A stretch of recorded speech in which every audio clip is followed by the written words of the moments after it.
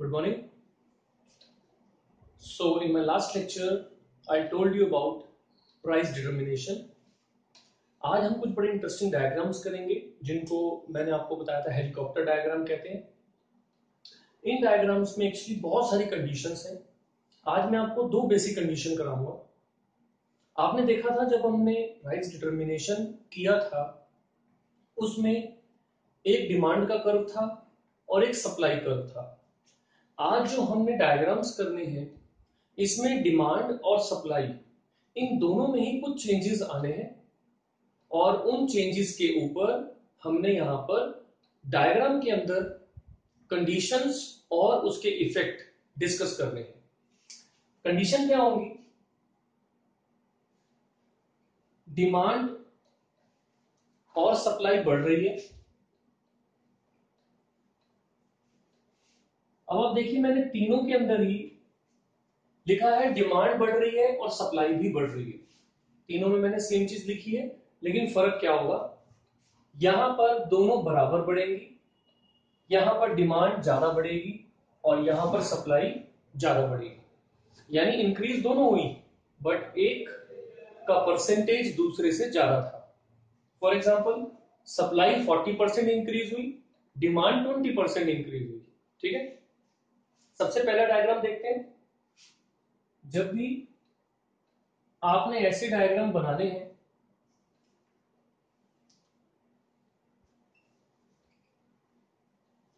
ये एक बेस है। अभी मैं आपको जितने भी डायग्राम कराऊंगा हर डायग्राम में सबसे पहले ये बनाना पड़ेगा क्योंकि ये हमारा बेस है। आपने लास्ट लेक्चर में भी देखा होगा इक्विलिब्रियम प्राइस, इक्विलिब्रियम क्वांटिटी, ये हमें डिटरमाइन करना है। इस पोजीशन पर अब हम देखेंगे कि डिमांड और सप्लाई के अंदर जो भी चेंज आ रहा है उसकी वजह से इस इक्विलिब्रियम प्राइस और इक्विलिब्रियम क्वांटिटी पर क्या असर पड़ता है। तो पहली कंडीशन क्या है? डिमांड भी बढ़ रही है, सप्लाई भी बढ़ रही है, दोनों बराबर। 20% डिमांड तो सप्लाई भी 20%। अब मैं डायग्राम में दिखाऊंगा।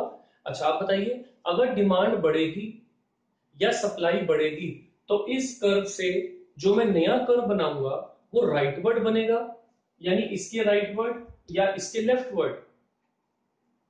सही जवाब है आपका राइटवर्ड।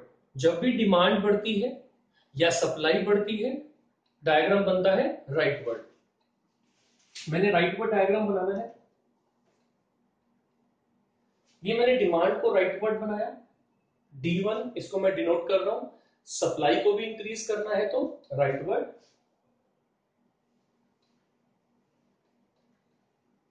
सप्लाई को मैंने इंक्रीज किया उतना ही जितनी डिमांड इंक्रीज हुई। तो अब देखिए जहां पर नया सप्लाई कर्व और नया डिमांड कर्व इंटरसेक्ट हो रहा है वहां पर मुझे अपने इस इक्विलिब्रियम प्राइस और क्वांटिटी को टच कराना है। तो इस सिचुएशन में मुझे दिखा कि मेरा प्राइस तो बिल्कुल चेंज नहीं हुआ लेकिन मेरी क्वांटिटी बढ़ गई। ठीक है, पहली कंडीशन समझ में आई। जितनी डिमांड बढ़ी उतनी ही सप्लाई बढ़ी, तो मार्केट में उस प्रोडक्ट के प्राइस में कोई असर नहीं पड़ा। हाँ, क्वांटिटी बढ़ गई। ठीक है, सेकंड कंडीशन,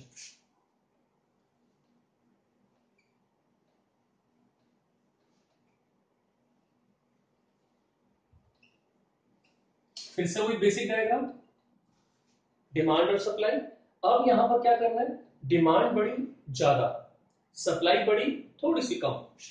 अब देखो जब आप बोर्ड में बनाओगे ना, बोर्ड एग्जाम्स के अंदर आपने ये ध्यान रखना है कभी अगर ऐसा क्वेश्चन आए जिसको ज्यादा बड़ा हुआ दिखाना है थोड़ा बड़ा गैप दिखाना, ताकि एग्जामिनर को बिल्कुल क्लियर हो जाए और आपका डायग्राम भी जो इफेक्ट दिखा रहा होगा ना बिल्कुल क्लियर आएगा डिस्टेंस की वजह से। देखो मैं डिमांड को थोड़ा ज्यादा बड़ा करके दिखा रहा हूं, ये डी डैश। सप्लाई को बढ़ाना है लेकिन थोड़ा सा कम, तो मैंने इसको कम कर दिया।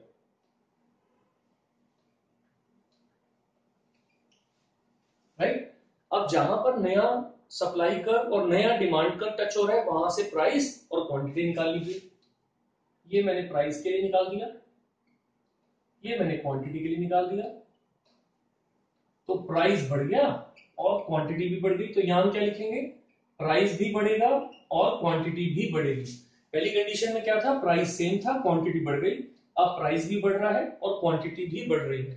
तो आपको ये रिलेशन इसके साथ जोड़ना है, इन दोनों का रिलेशन जोड़ना है। कभी कभी ट्रू फॉल्स में, एमसीक्यू में ये चीजें आ जाती हैं। थर्ड कंडीशन, सप्लाई और डिमांड दोनों बढ़ेंगी, सप्लाई ज्यादा बढ़ेगी। देखते हैं,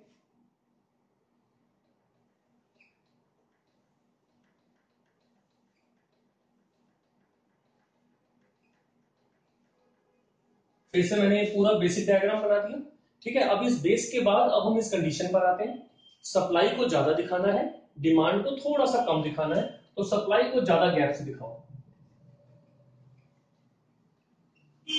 डिमांड को थोड़े कम गैप से। अब जहां पर नया डिमांड कर्व और नई सप्लाई कर्व इंटरसेक्ट कर रही है वहां से टच कर दो। वाई एक्सिस को टच करोगे तो प्राइस की लाइन बनेगी, एक्स एक्सिस को टच करोगे तो क्वांटिटी की लाइन बनेगी।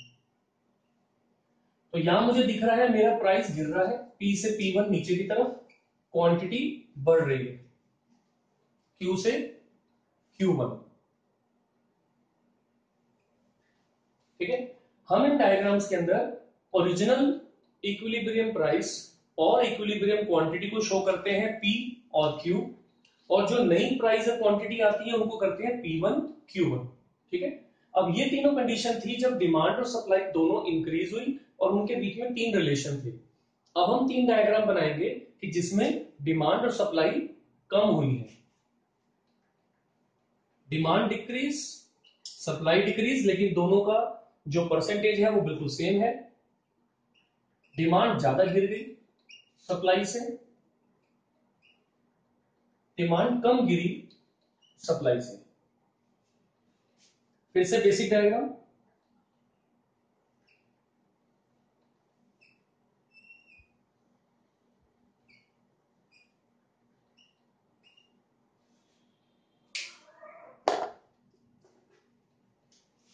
अब यहां मुझे डिमांड को गिराना है और सप्लाई को गिराना है बराबर। लेफ्टवर्ड जाती है, ये भी लेफ्टवर्ड जाएगी,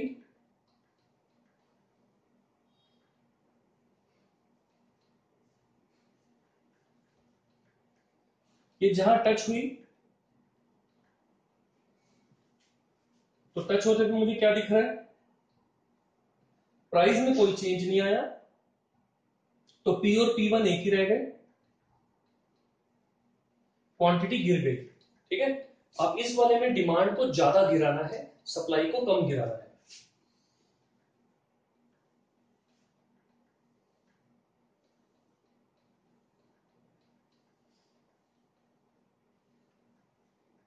एक मिनट जरा इंक भर लो इसमें।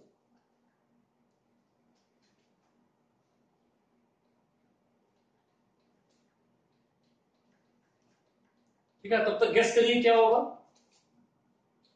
यहां पर डिमांड को ज्यादा गिराना है, सप्लाई को कम गिराना है।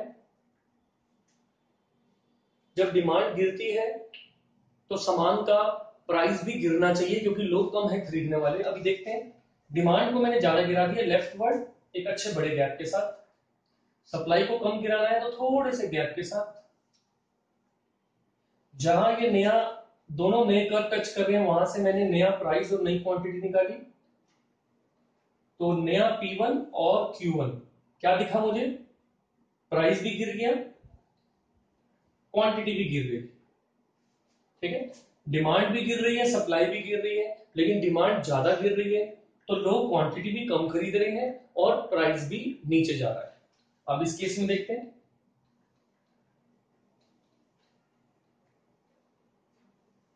पहले बेसिक डायग्राम। चलिए, अब डिमांड को गिराना है लेकिन कम, सप्लाई को गिराना है ज्यादा, तो जिसको ज्यादा गिराना होता है उसका गैप ज्यादा दिखा दो। ठीक है, अगर हम ये गैप्स का ध्यान रखेंगे तो हमारा डायग्राम एकदम नीट एंड क्लीन बनेगा।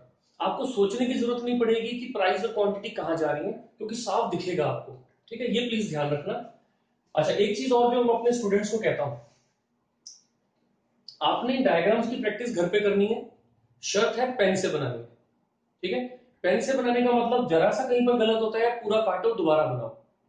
पेन से बनाते बनाते इतने एक्सपर्ट बनोगे, जब एग्जाम में आप बनाओगे तो पेन की जरूरत नहीं है, पेंसिल से बनाओगे, बट इरेजर बिना यूज किए एक ही बार में आपका डायग्राम ठीक तैयार होगा। ये एक सीक्रेट है जो बच्चों को पता नहीं है। अब देखो डिमांड को गिराना है थोड़ा सा,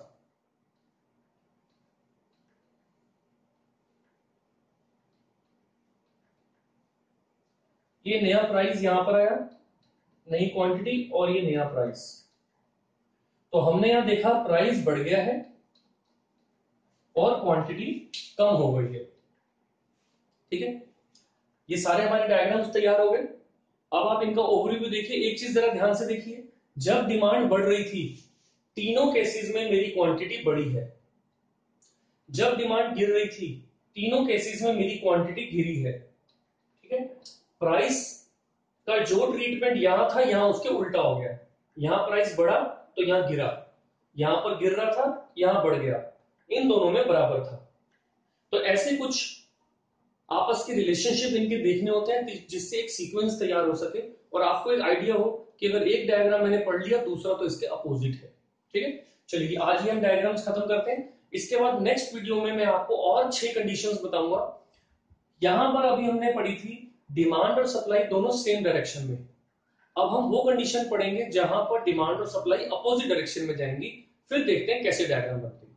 चलिए थैंक यू वेरी मच, आप इनको स्टडी करिए और उसके बाद आप इनको स्टडी करिए और हम नेक्स्ट वीडियो में आपको मिलते हैं।